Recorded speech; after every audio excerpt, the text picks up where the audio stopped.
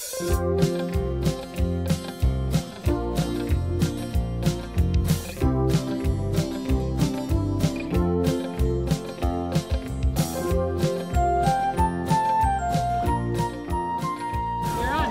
right. I am Rabjohn. I'm out here at McKee Bridge, Oregon for the 100th centennial. I live out in Applegate, Oregon, and I dress the way I do, I suppose, mainly I just feel like I'm in the wrong era, almost. I've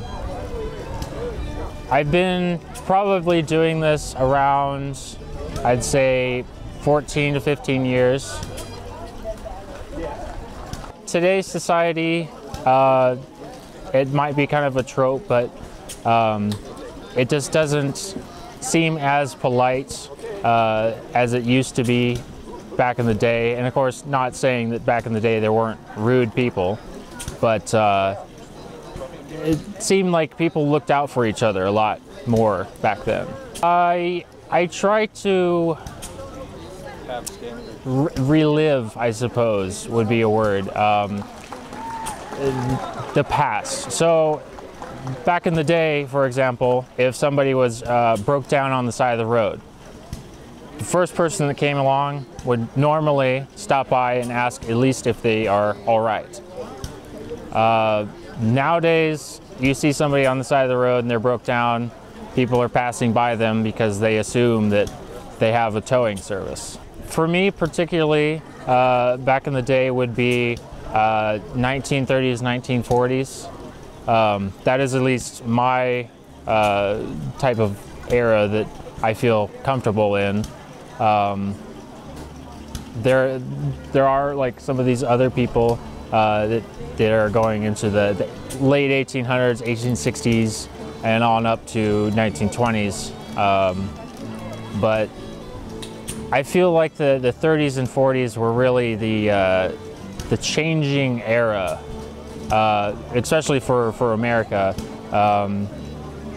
Women's rights were coming into play.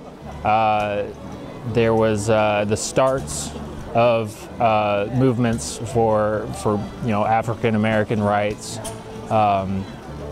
And then it led into what would be the 50s, which some argue is the pinnacle of our industrial and cultural era. My family on my mother's side was in California during the 30s and 40s. They definitely hit it rough. They were doing the small, the dirty work. So dishwasher at a local restaurant.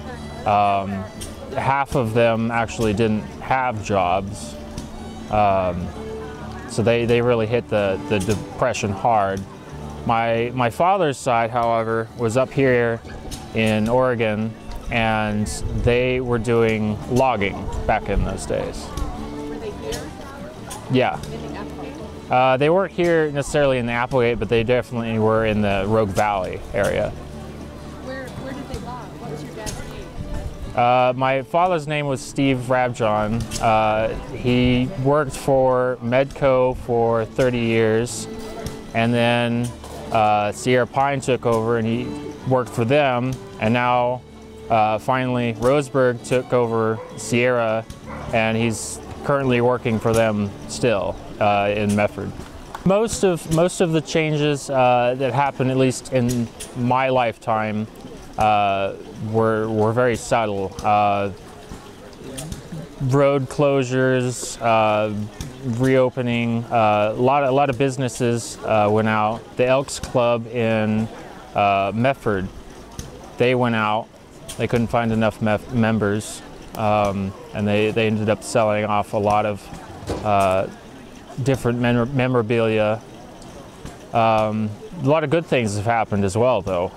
The Holly Theater, it has a current restoration progress to it.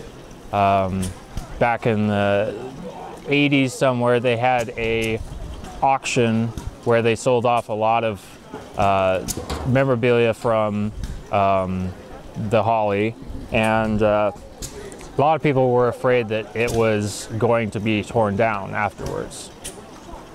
But somewhere in the early 2000s, I believe, the Holly was sold at auction, and the current owners, which do Jefferson Radio, are trying to restore it. I suppose ever since I was little, I've been a part of Medford Railroad Park, and I'm not sure what about it that really interests me. But I ended up involving myself in such activities as I've been helping restore the Medco 6 out there. Definitely find your niche in life and go with it.